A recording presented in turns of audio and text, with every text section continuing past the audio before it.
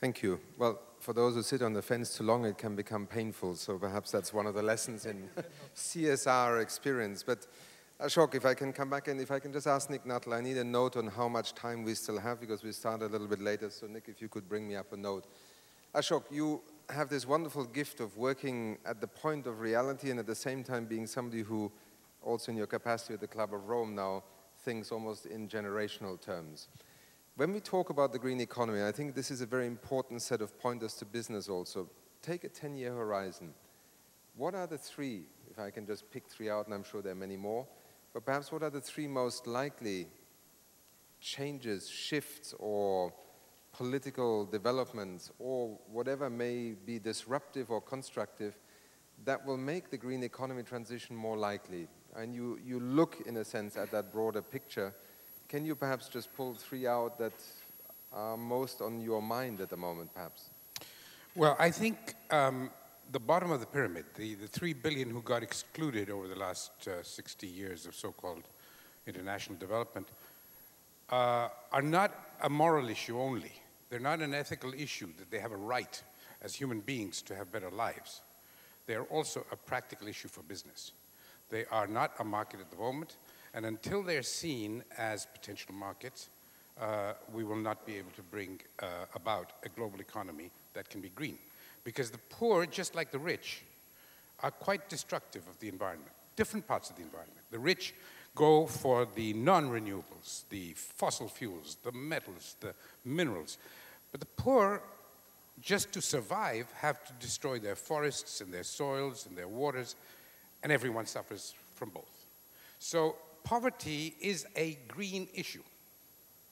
We cannot come here and talk about environment unless we recognize that it is because of poverty as much as because of affluence that we are suffering from these two cancers, povertitis as well as affluenza, which are essentially terminal diseases, both of them. And we've got both at the same time. So one thing that has to change is that business has to see these as a market. But it can't because they don't have the purchasing power.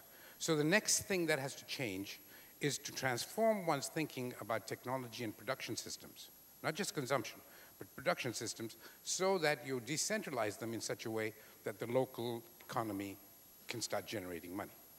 In other words, unless we decentralize our production systems to an extent where every person has a job and can earn money, because that's how we create wealth in this society, and we'll continue to for a while, we can't do that. So that's the second thing. That first is recognize that there is a huge potential market, which is not just an obligation, but an opportunity. Second, decentralize and make it possible. And the third is the choices of technology.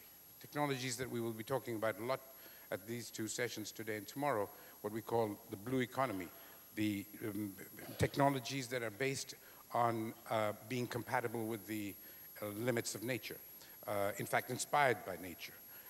These are the kinds of technologies that you will be hearing a lot about because we're launching a book on the subject here, which essentially make it possible for you to get all that you want and a good life without destroying Mother Earth. Let me ask you, is that the answer then to perhaps the question, well, it's all very well to talk about the 3.5 billion, in a sense, at the bottom of the pyramid, but the history of the 20th century is that for every million that moves out of poverty, the footprint escalates to 5 or 10-fold. So how do you reconcile the notion that, yes, the poor first initially strive for a very resource-efficient economy and the utilization of resources, but then in their progression, if they become part of the other 3.5 billion people, that could be a great escalation of our footprint. Where is the answer? Or where do we look for an answer? No, the devil, Achim, is in the detail. Here, what you said is a sleight of hand. It's not quite correct. When you move from being just below the poverty line to just above the poverty line, your footprint doesn't increase by a factor of 5.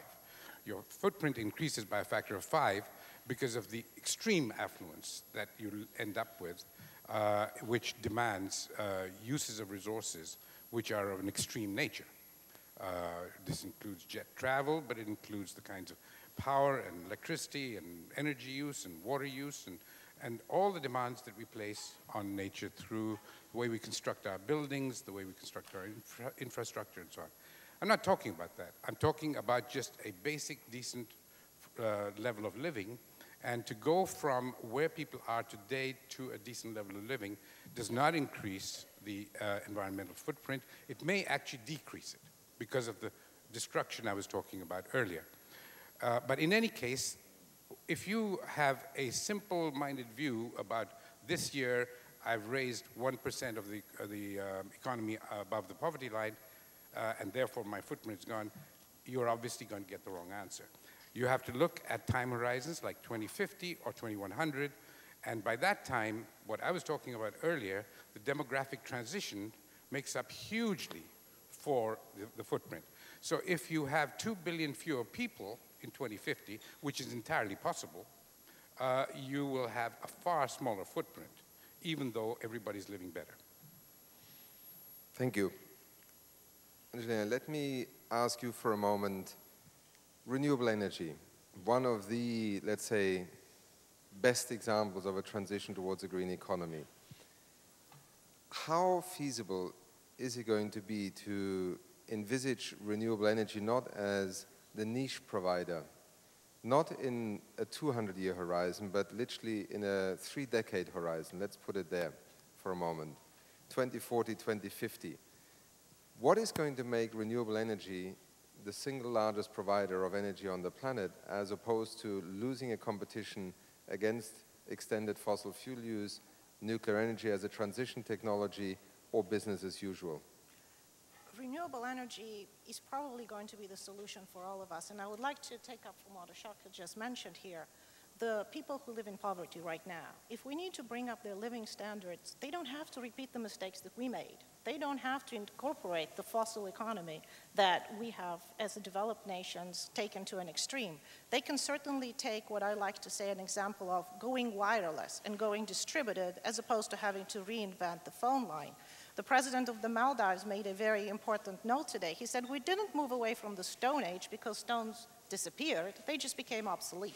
What we're seeing now in industry is that a lot of this current paradigm that we have in the energy sector, the traditional energy sector, is becoming obsolete more and more. We're seeing smarter systems, we're seeing better systems, we're seeing distributed energy becoming as a solution. So you can take a society like villages in India, and you can electrify them very quickly with microgrids. You can bring education, you can bring industry, you can bring jobs to people, you can bring solutions almost instantaneous. The 20th century can come there tomorrow. You cannot do that with the traditional systems we developed in the developing nations in terms of building central power stations, in terms of building a grid that is very expensive, in terms of hooking up everybody to energy. No, they can go wireless and they can very quickly become independent.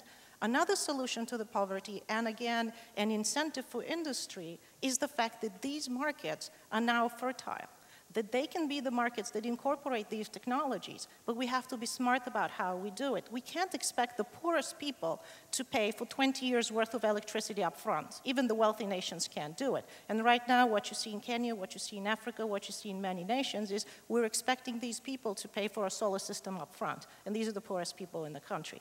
Meanwhile, if we had smart financing systems, it would be cheaper for them than using kerosene or wood, which is much more destructive and much more endangering to the environment and increases the carbon footprint.